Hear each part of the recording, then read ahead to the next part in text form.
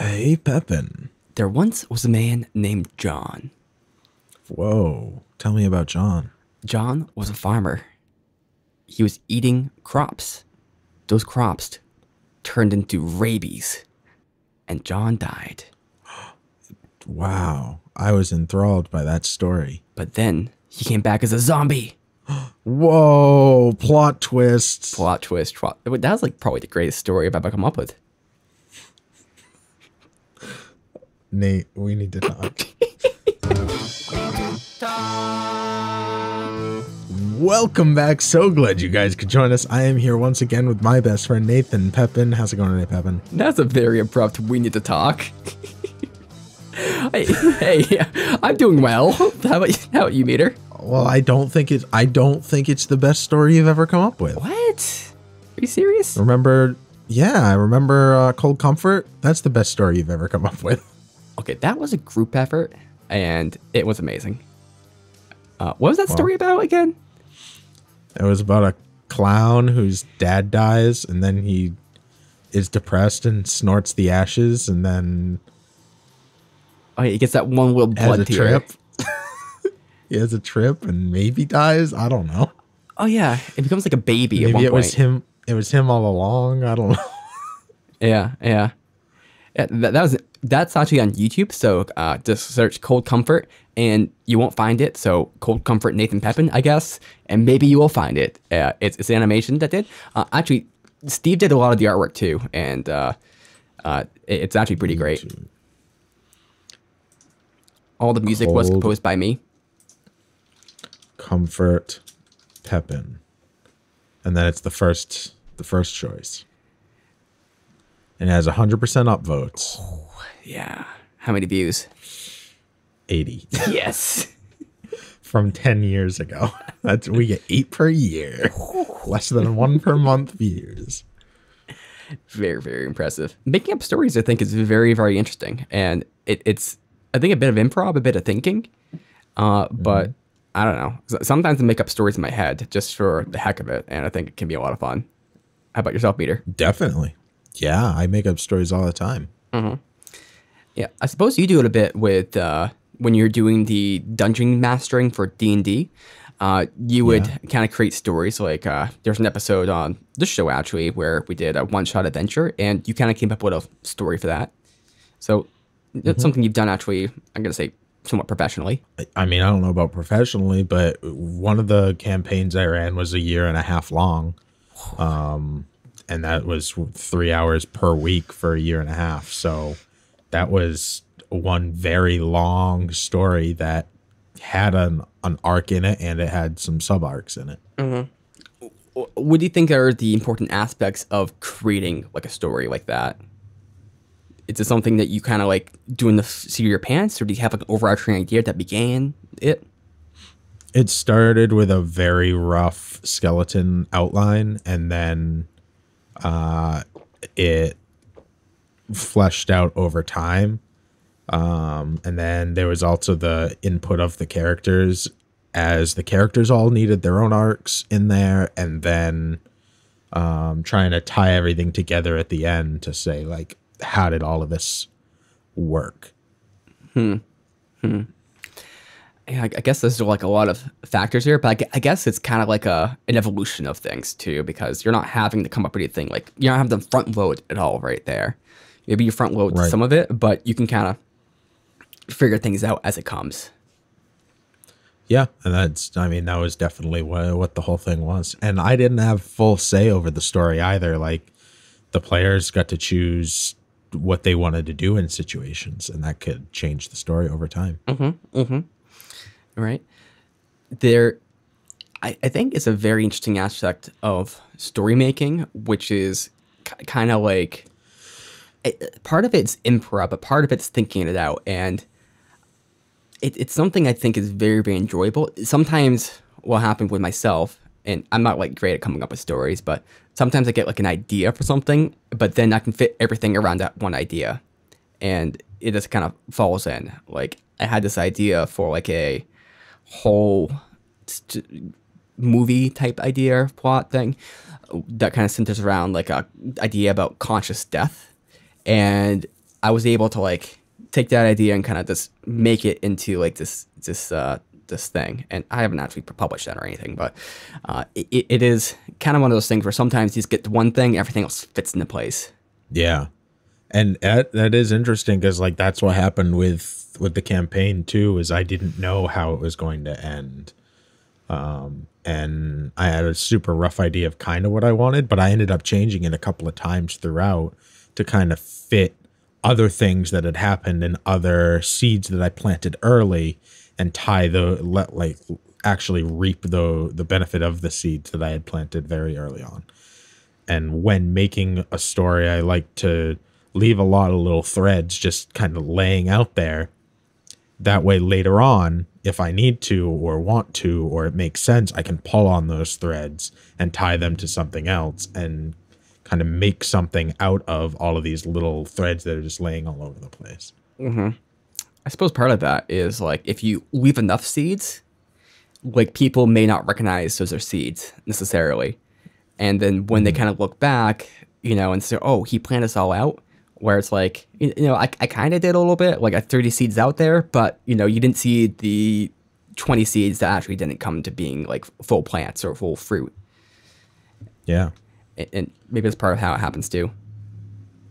Yeah. And I mean, there's some seeds that end up being used in a smaller way. And then some seeds that end up being used in a bigger way. And then some that end up like being a core part of the story in and of itself.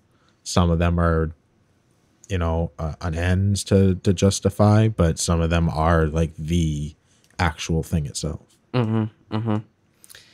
What I've heard some of this being described as, like in like as far as like writing a book and stuff, is there's like kind of two different mindsets. There's like the person who will like plant seeds, and they're planting them from themselves more so. Because like George R. Martin, for instance, he's more of like a planter. Like he'll just plant a bunch of ideas and kind of let that kind of fester in his mind.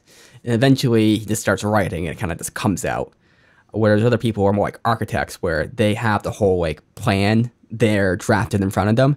And now they just need to like, implement that plan by building it. And people will probably be more in the middle of those, like having some architecture, but some, natural like thing. But there are those extremes too. I'd probably say I'm more on the architect side of things, but I don't think it makes sense to like architect out like the little details, like that stuff you can just do in the moment. But then again, I don't know. That story I was talking about that I was making up, I have a lot of the little details like architected out in my head because they're somehow important. So you would probably describe yourself more as a planter than a architect, I would assume then. Yeah, no, for sure. It's hard for me to conceptualize like all the little aspects and stuff, and I want to get so much into a story.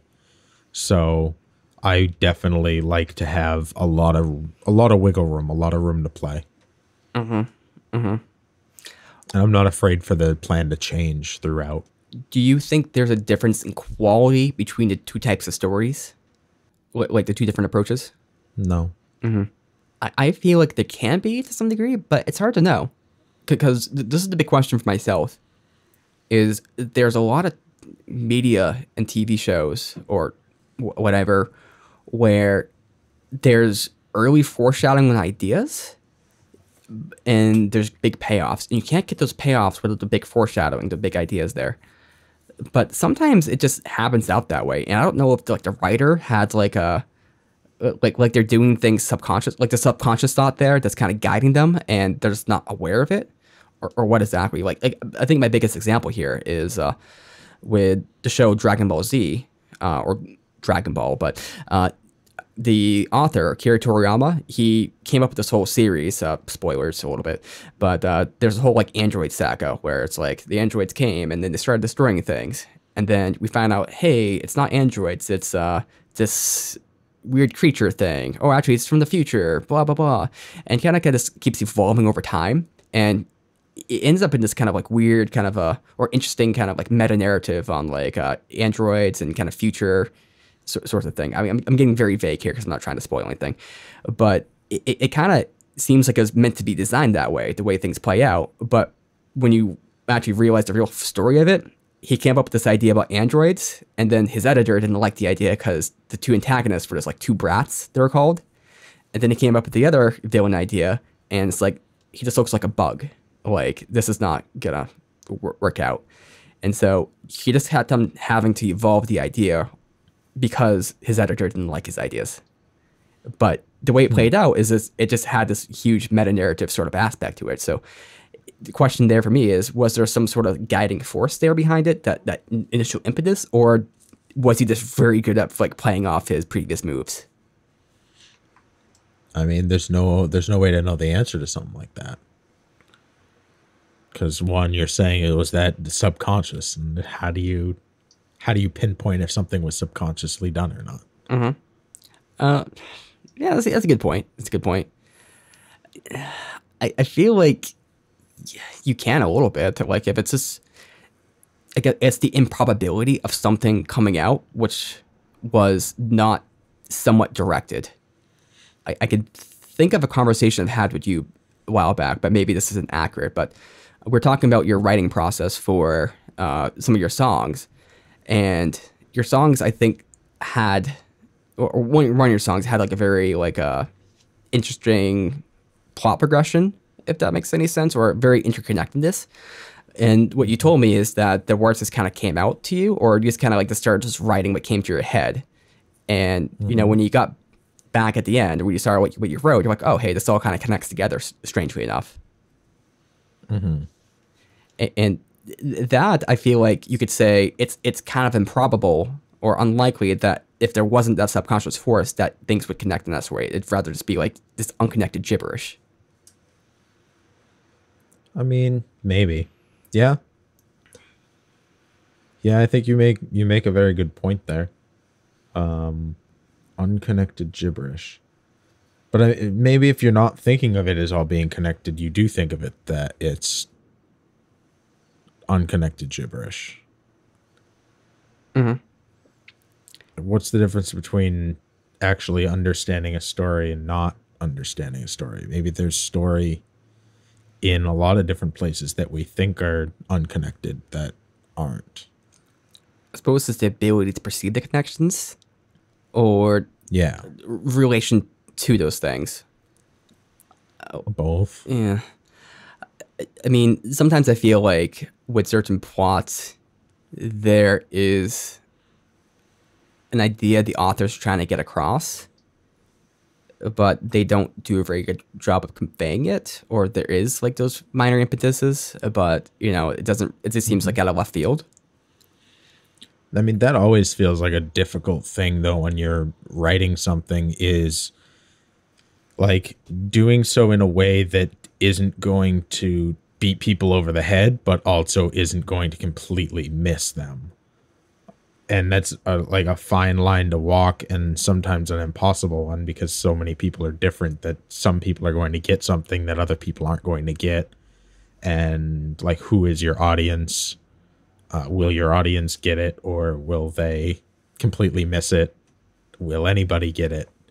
And I feel like that's a fear of a lot of creators, is like, no one's going to get this because it's too in my own head type of way to write something. Yeah.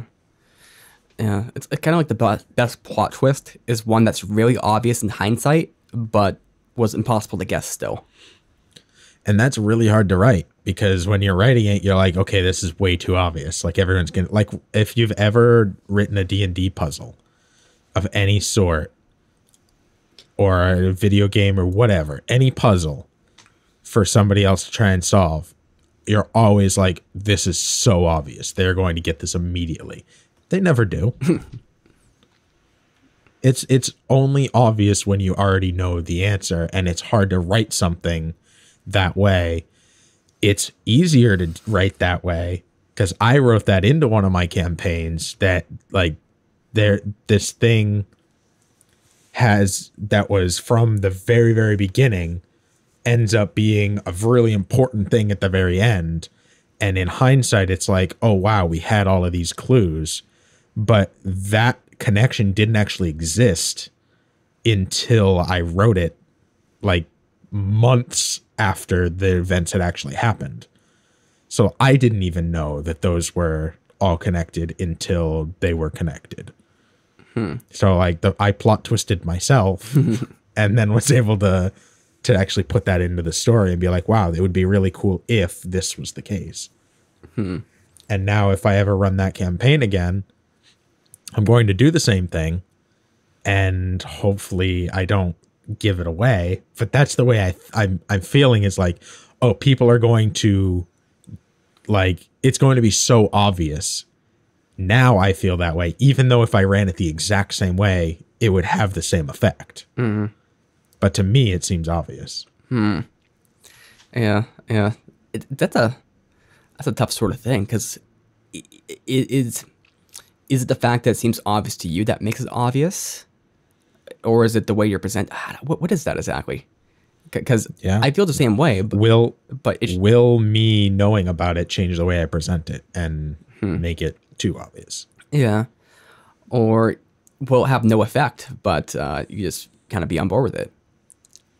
I guess if it could also, I could be overly concerned about being too obvious and then not be obvious enough, and then it doesn't have the effect because it's too subtle. Yeah. There was a episode of the Spoonie One's D&D Adventures or something like that. I don't know. He had a video series. Spoonie One's a great YouTube channel. Check him out. Counter Monkey and Spoonie's awful, but go on. God damn it. Anyway, he had a series where he talked about like some adventures or whatever. But anyway, there's a story about how he tried to come up with these plot twists, and he gave one example of one where it's like a detective sort of game, and there's a scene where one of the characters is in the hospital, and then he sees this other guy like across from him, and the other guy just says like one or two words, and then somehow this player is just like, oh, that's the person who did it right there. And Spoonie was just like, he got really mad because he's like, how did he figure it out? This is stupid. Like, I wasn't trying to give him any hints, but somehow he just metagamed it like completely and just figured it out right there. And I guess that's just a sort of a meta narrative kind of like playing you can do, because you can assume that if something is architected in a sort of way, that if there's a detail given, that detail will be paid off in some sort of way. Like, why would it be mentioned otherwise?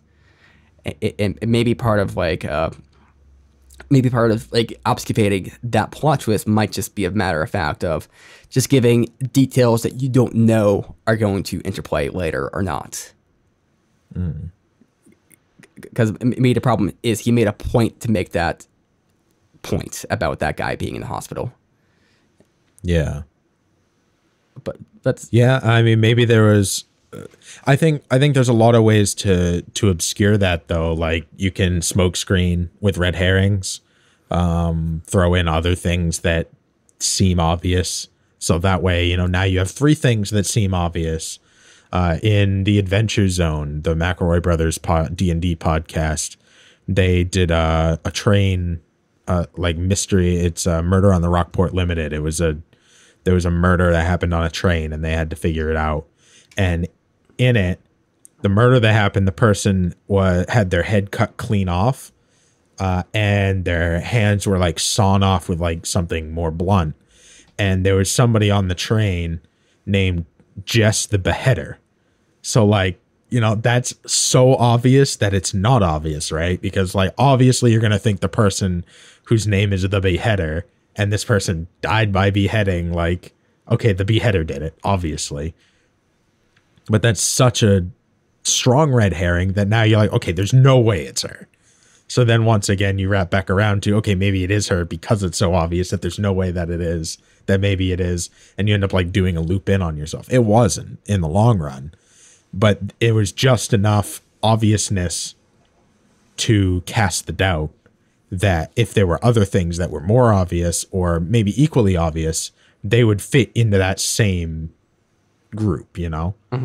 You'd be like, okay, here are all the possibilities, and now you're giving them an obvious possibility to put into that bag that you know they won't miss. That way, if they come up with other obvious things, they can be like, okay, well, but also this and this and this. So you're giving other plausible possibilities. Also, you can kind of trolled or metagaming in some sort of way. Because if the obvious choice, or if the stupidly obvious choice is such an obvious choice, then obviously they're not going to do that. But I know these people, they actually might troll us. Maybe that is the actual person. So maybe it's a reverse troll sort of there. And it kind of goes like that. So you control the metagamer there.